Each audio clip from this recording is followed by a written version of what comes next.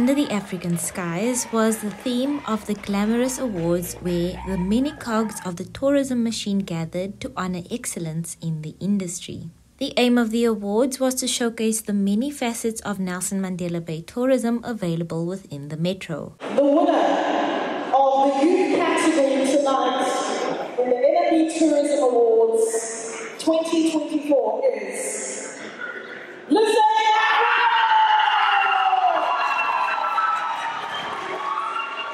One of the winners in the up-and-coming youth category, Devson T. Luzain of Luzain, Africa, showed just what an impact awards and recognition for one's hard work can have as he ecstatically accepted his award.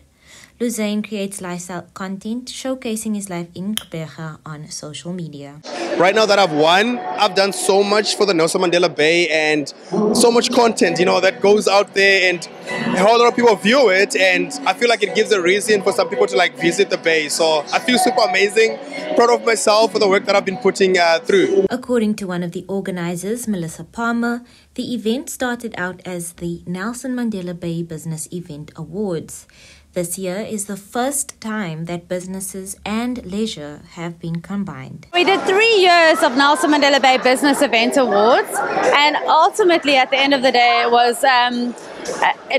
the next move was to make it a tourism event where we could encompass not just business tourism in the business event sector, but whole leisure tourism, business tourism, tourism as a whole sector, because they all are the same thing.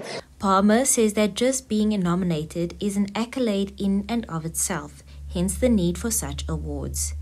Thus, those who were nominated but did not win in their category should not feel snubbed. When it comes to awards, recognition is first. So you are a finalist first, so you are recognized immediately, right? So you might be the winner or not the winner. It doesn't really matter. Immediately you're recognized. And the fact that you're here as a finalist tonight is amazing. If you're the winner, obviously that's a feather in the cap completely. But I think just being a finalist tonight is absolutely amazing. Tourism officials told the audience that one of the most impactful reasons why collaboration between the industry and the municipality is necessary is the issue of crime. The increasing levels of crime within the metro not only put Nelson Mandela Bay residents at risk, but also the tourism industry. Rampant crime that we're trying to address as a city. So the mayor spoke to a safety plan that includes a whole lot of stakeholders, including your law enforcement agency. The minister was here, visited us about four times to launch that safety plan. And that safety plan is important for us because if you have an unsafe tourist, you will have a problem. Our numbers have shown that we need to really reposition ourselves.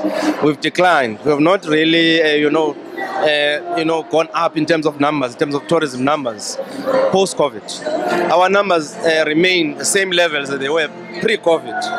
And so by word of mouth, by repositioning, by strategy, by these kinds of events here, we're able then to repackage ourselves and our offering. According to the municipality, approximately 8 million tourists pass through the Bay every year. Known as the adventure capital of South Africa, the Eastern Cape offers thrills for the adrenaline junkies, township tourism for the history buff, and safaris for the nature lover.